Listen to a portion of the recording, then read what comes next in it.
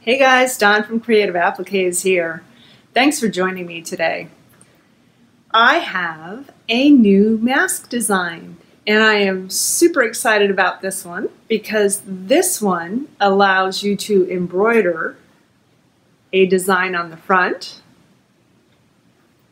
It has a place for a nose wire, and it also has a pocket on the back for a filter. This one is more form-fitting than the one with all of the pleats. So it goes down around the chin. So you have coverage there. It comes around the sides here with a side slot, so you have the adjustable part here, so you can change out the elastics if you need to. There's a place here for the nose wire. And you can do a design on the front. And what's the best part? Say it with me now. It's all done in one hooping. So let's get started on this mask. Okay, so let's talk about the supplies you will need.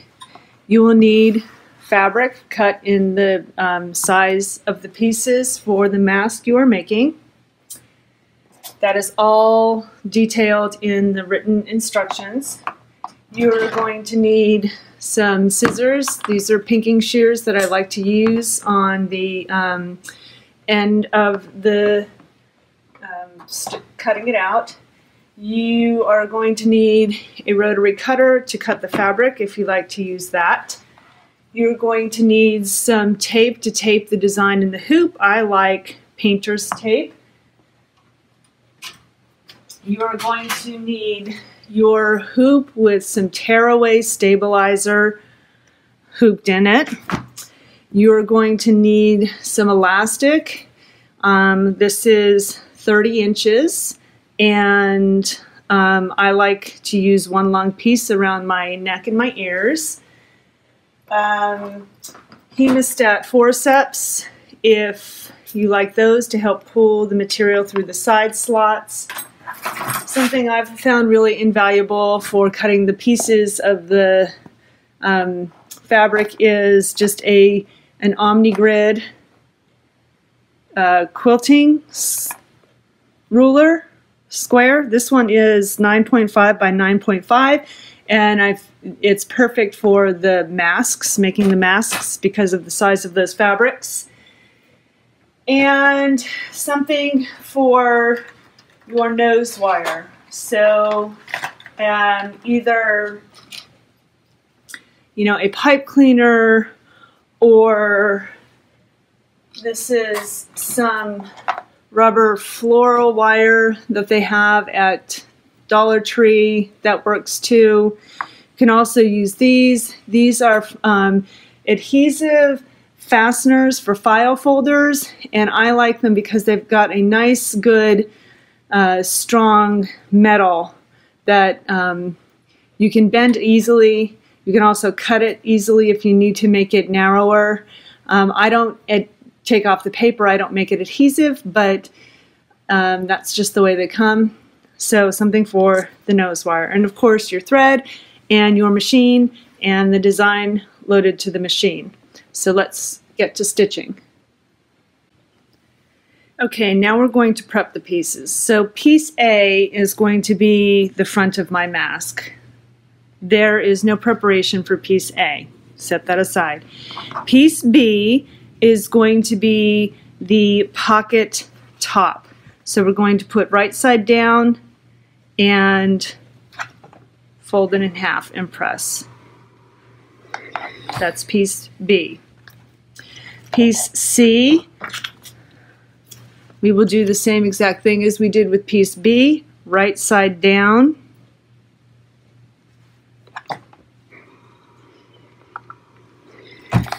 and fold it in half and press. Piece D is going to be the nose top. Again, right side down, fold it in half, and press. Same thing with piece E. It's going to be the chin bottom. Right side down, fold it in half, and press. So piece B, C, D, and E, we all do the same thing. We fold it in half, wrong sides together, and press. So piece F is the side slots, and I'm going to show you a little time saver here.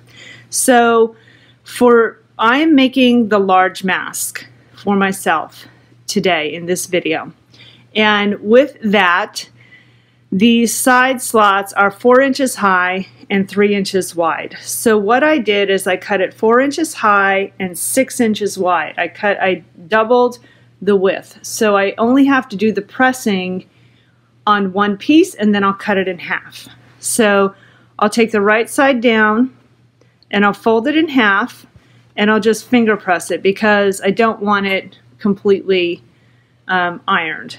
And then I'm going to open it up, and I'm going to fold the bottom up to the press there, and I'm going to fold the top down, so the raw edges meeting in the middle. And I'm going to press that. Now, I'm going to open it up, and I'm going to take the raw edge into that fold, and then fold it over. Do the same thing with the top piece. Raw edge into the fold, and fold it over.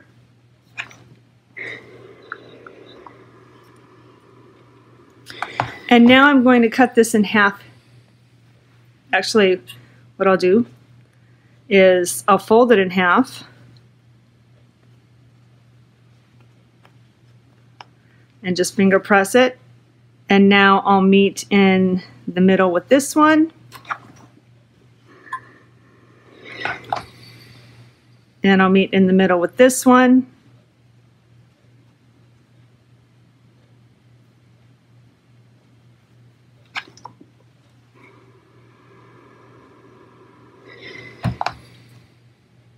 And now I will cut it right down this line here, and I will have the two pieces that I need for the side slots.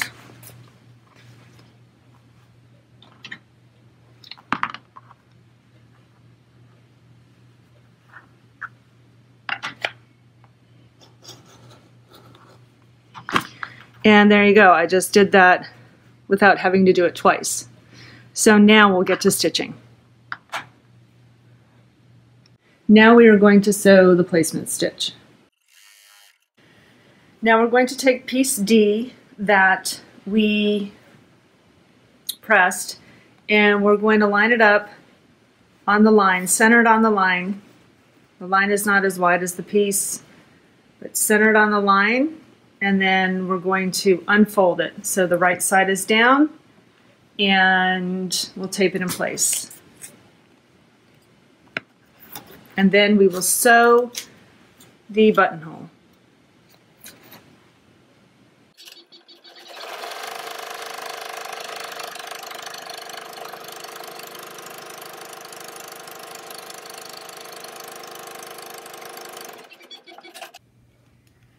Okay, so now that we've sewed the buttonhole, I'm just going to take the seam ripper in here, and I'm going to slit it right through the stabilizer and right through the fabric. And this way it's easier later on to not have to worry about trying to cut through only one layer of fabric.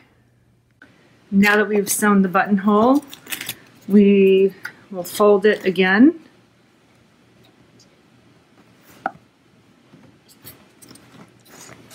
Tape it down, and then we will sew the nose channel.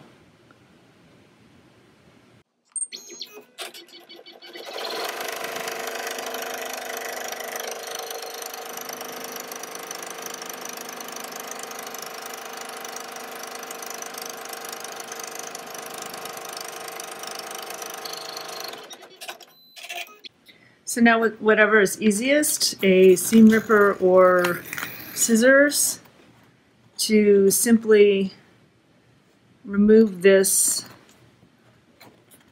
right here around the stitching. And we don't need to worry about this stitching. This was just the placement guide, so you can totally just go like that to remove it from the hoop. And now we'll sew the placement stitch for the mask.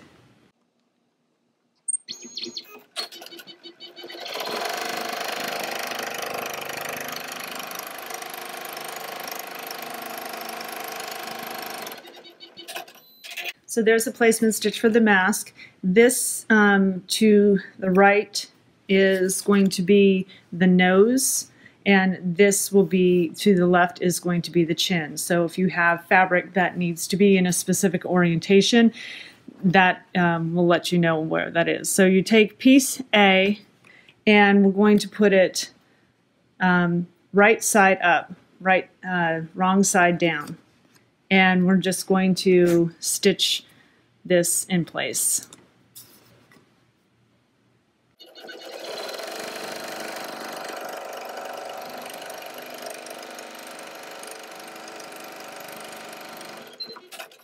Okay, so here is where you would stop the design, and if you're going to sew something on the front of the mask, this is where you would stop it.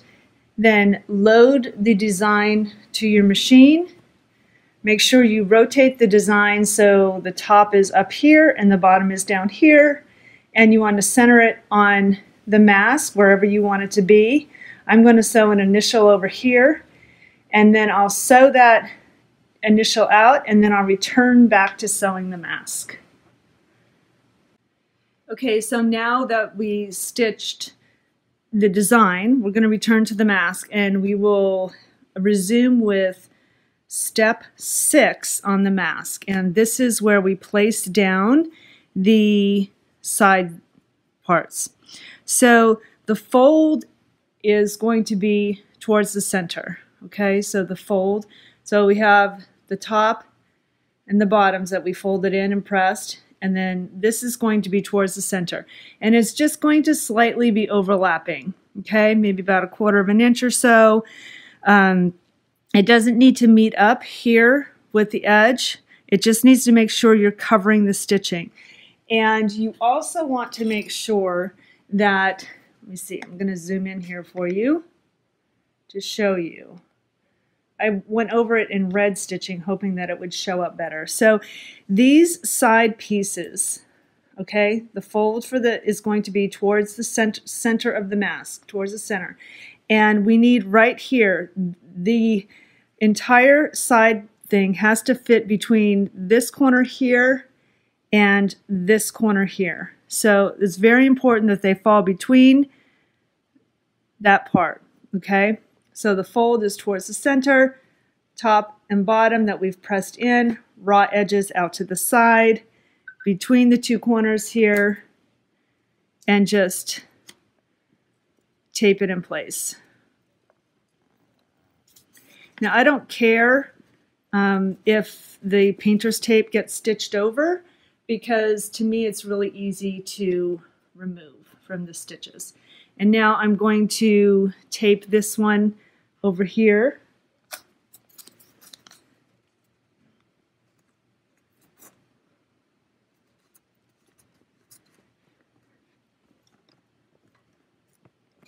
And now we'll stitch it down.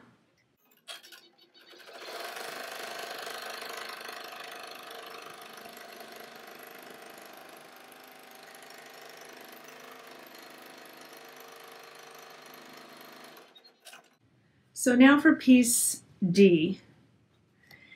When we sewed the side slots on, there is this little part here that sewed out, okay? These are the guidelines for where to place both the chin and nose piece and also the back pockets. So we are going to line up, this is piece D that we sewed the buttonhole on and the nose channel here, okay? So you can do it one of two ways. Honestly, it doesn't matter. All that matters is that the fold is towards the center of the mask and the raw edges are out. If the buttonhole is up, when you turn the mask, the buttonhole will be on the underside, but it will be towards the face and it will be touching the face. If you do the buttonhole now where it is down on the front fabric, then the buttonhole would be on the outside when you turn it over, when you turn the mask over, but it won't be against the face. So it's honestly a preference. It doesn't matter one way or the other. It just depends on what you prefer. Of course, when I'm sewing this for the video, I do very strange colors just so you can see what the stitching is on the fabrics. If I were to sew this for myself, I would probably be sewing it all in black or white. I would change the thread color to match the fabric so that it wouldn't be seen. So this is a preference of yours. But anyway, so on the top line here, we want to make sure that's where the fold is. And then we're going to stitch that down.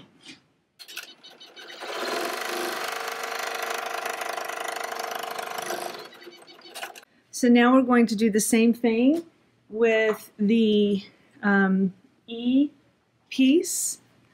We're going to take it and line it up with this bottom line here.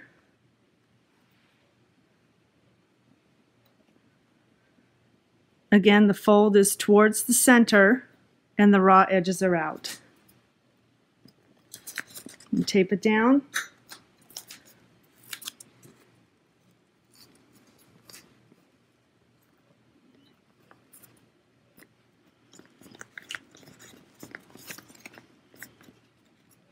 And then we'll stitch that.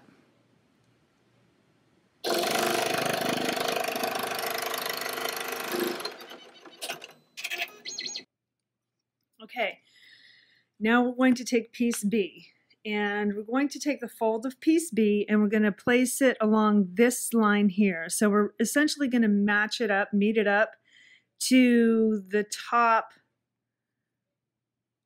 of the bottom part. So the fold from piece B is going to be meeting up with the top of the bottom piece. And then we'll tape it down and stitch it.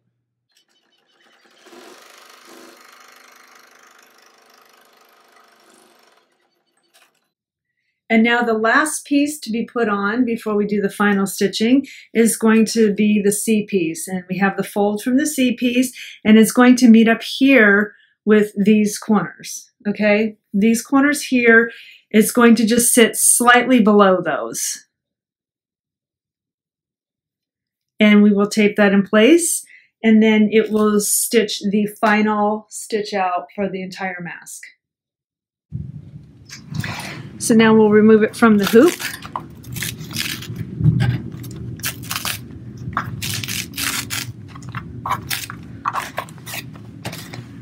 Tear away the stabilizer.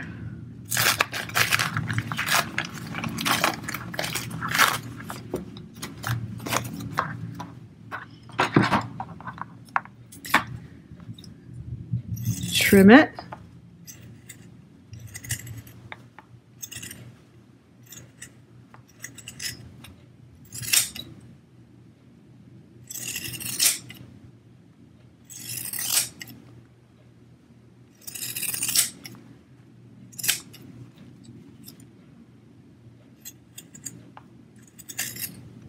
Well, one of the things people ask about is what type of needle and what type of thread to use for this. You are certainly welcome to use an embroidery needle, but you also might want to try using a regular sewing needle. I know some people have mentioned that they have had issues with using an embroidery needle. The thread is breaking. So even though this is an in the hoop embroidery design, you can use regular sewing thread along with a regular sewing needle. Sewing, you know, a needle that, a sharp needle instead of a ballpoint. And if you have a problem with using a 7511, you might want to try something larger. So now we're just going to take the the mask, and flip it out through the pockets.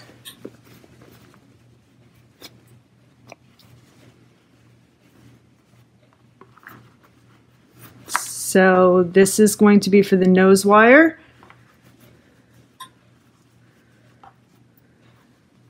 I'm going to take it and I'm going to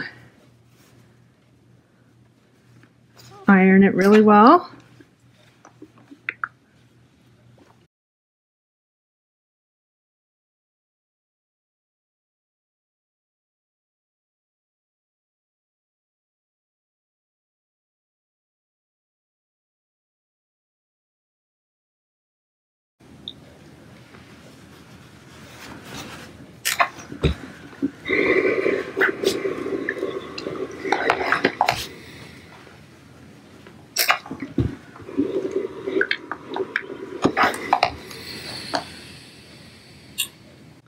Now we're going to insert the nose wire.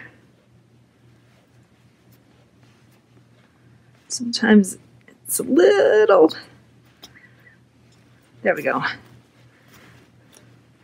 I don't really like to cut them down because it adds an extra layer of, just the extra width adds a nice extra, support. So then you just tie the elastics how you like them and how it feels comfortable for you.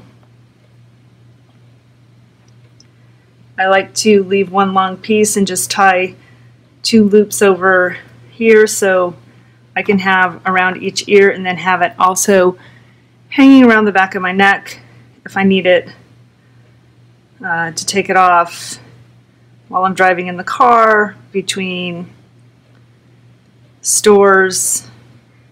But I don't have, it limits my having to take it on and off and on and off and on and off. So there you go. Now, one of the things I wanted to mention is, I know some people said with the last mask that this nose part on the top here was too wide. You can simply fold it over, and because you have the nose wire in there, it'll stay folded over nicely. Okay, so that's the mask with the pocket. Thanks so much for joining me today. If you are a subscriber, thank you for checking in. If you're new here, please consider subscribing and hit the bell so you're notified when I upload new videos.